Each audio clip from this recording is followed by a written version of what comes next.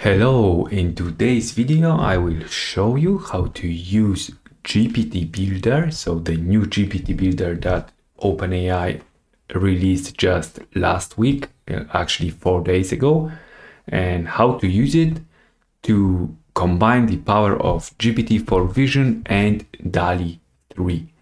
And this is going to be a step-by-step guide. I will build a new custom GPT together with you using GPT Builder, and just to give you the idea of what I'm going to do, I've created this image converter in which I give an input image and I want to convert it into, in my case, let me just show you, kid-friendly illustrations. And so that's the image I've given, and then I just said convert to start the process, and my book illustrator, my custom GPT, started working in steps, and then it's converted into this robot. But I gave it like more requirements because I want the images to be very close to the original image, only I want to change style. It kept like thinking about it, refining the description for DALL-E, then it came up with this robot, and then it kept working until we got this final image, which is very suitable for 3-year-old kids, which was my requirement. Just so you know what we're about to build, this is the transformation that into this very friendly and much more adorable version of the same robot. And I will provide this guide, this written guide, in the description for free. It's all for you. Just you will have to go to this link. I don't want anything in exchange from you. I just want you to take it and build something amazing on your own. Please do share in the comments what you're building with your custom GPT in your preferred style. Your style will be unique, but the steps will be the same, only you will have to like define your desired style, and for me it's illustration that 3-year-old kids will love.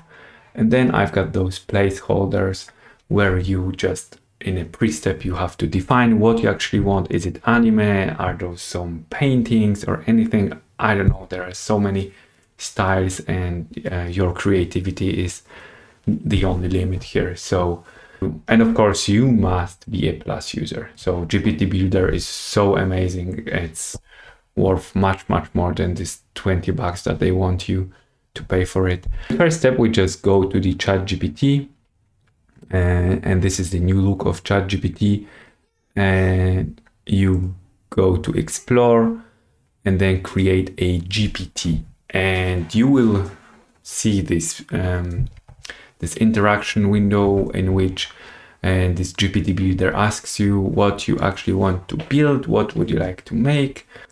And because we're already here, like GPT's editor, if you see GPT's editor, so I just copied this and I'll paste it here, but this desired style, I need to just say illustrations that 3-year-old kids will love.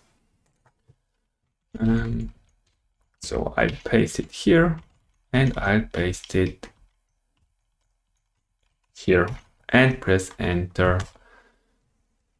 And GPT Builder is thinking right now, it's preparing the role. So it will take a few seconds. I will be back once it's finished. It's working pretty slow today, but I've got the answer, and it's in the first iteration, it always comes up with the name, and that's what's also here. And that's why I say in step 5, create a name, and it says Kiddo Canvas. This name isn't that important. You can always change it here later, like in this name. So let's say it's fine. And in the next step, the GPT Builder usually creates the profile picture, and that's why I said create a profile picture. But it uses DALL-E 3 you can see it's generating profile picture. It's using DALL-E 3 to do it. And on the preview side, what's already updated is this an artist transforming images into child-friendly illustrations. So that's already updated. And if you look in the configuration, this description is exactly the same. I don't know why the name isn't updated, but I'm facing some issues, but you know, the name isn't that important and you can always just change it here. And then we're waiting for the profile picture. It's just being generated. So, okay, it's created something like that. I'm cool with that. It's updated here now. How do you feel? No, it's good. Again, it's something you can play with, like you can refine it as long as you want. But the most important part for me is the actual functionality of this, and what's exactly should the ChatGPT focus on when transforming images for children's illustrations. I will not answer these questions anymore because what I want to show you right now. So the most important right now is step 7 is ensure that GPT works in steps, and go to configure and provide instructions. Just to show you again, like this, once it was converting, it worked actually in steps. It was step 1 analysis, step 2 cartoon version, and then the prompt, and then step 3, and then step 4. Okay, so it worked in steps. These steps are crucial, and I will give you them as well. So I've prepared these steps. So that's how I actually prompted my GPT in order to create these illustrations. But what's important here, because you can provide these steps here in this create tab, but it usually converts them into these instructions somehow. And this is actually the prompt instruction, the system prompt. It's like custom instructions. So this place is actually the most important one. And I just want to paste this directly here. And I will do it like this. And again, there are several placeholders for our desired style. So I will just copy this desired style again, desired style, and replace illustrations, desired style in second place, and then no more, or maybe one more. No, it's all good. So, but I need to refine what's here. Let me just delete all these things. So I just keep the first 3 lines, and then I provided these steps myself in the instructions. And right now I can, here in this preview, I can always test already. So this step 8 is like optional. So maybe there is something that I'm missing about the style that you want to create. So just ensure that you provide additional instructions, and then it's time for testing and refining. Let me just go through these steps with you again. So, and the steps are crucial, and I've provided 4 steps, and I want this GPT to work in a loop, like to iterate itself. So first I want it to describe the image, and you analyze the input image. So I'm using GPT-4 Vision to analyze the image. You analyze the input image and create detailed description of what's on the image. In your description, you pay attention to the characters on the image. You describe in detail how they look, what they wear, and what they do. So let me go back here and just find our friendly robot, maybe the unfriendly robot actually, and say convert, just to, you know, start the interaction. And I'm sending this image, and in step 1 it says analysis of the input image. And then in step 2, creating a new version of the input image with DALL-E 3. And why? Because in step 2, I said you use this description to create a cartoon version of the input image with DALL-E 3. The cartoon version must be suitable for 3-year-old kids. That's again in this step 2, you must say what you actually expect. And let's see what's happening. Okay, it's generated the cartoon. No, sorry, I'm at it. Okay, in step 2, it's created a new robot. And this new robot is different from this one, but it's definitely more suitable for small kids. And it says in step 3, image analysis, and that's also important. Step 3, it says you analyze the image you just created. You rate 1 to 10 in it based on 2 criteria. Does the image suit 3-year-old illustration for 3-year-old kids? And then the second, similarity to the original image. Are the characters the same? Does the generated image represent the same as the input image? And that's what it does. So criteria 1, suitability for 3-year-old kids, and it says 10 for 10. Similarity to the original image, it says 8 for 10, because there are some slight differences, like there's no phone. And then in step 4, it's adjusting the description.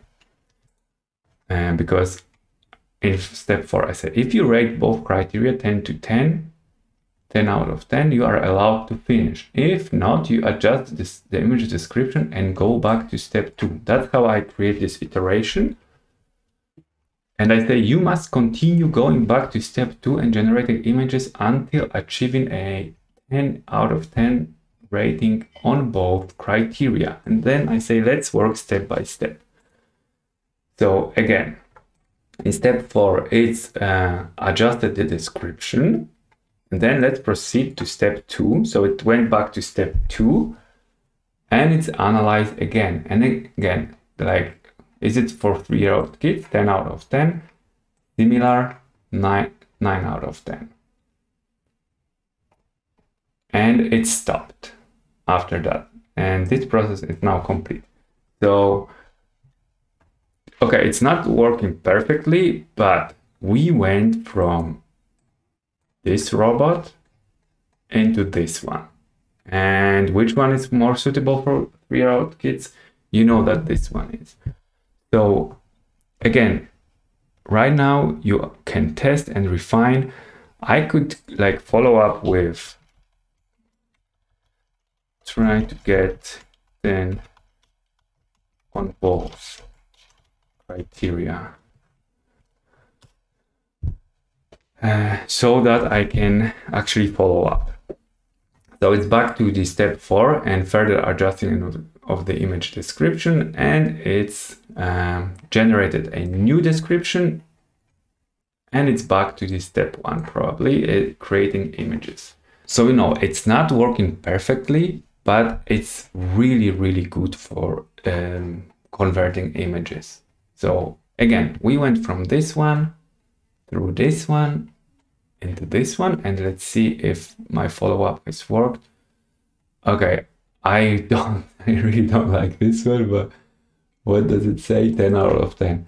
Yeah, again, GPT-4 Vision is great, not perfect, not really how I would rate that 10 out of 10.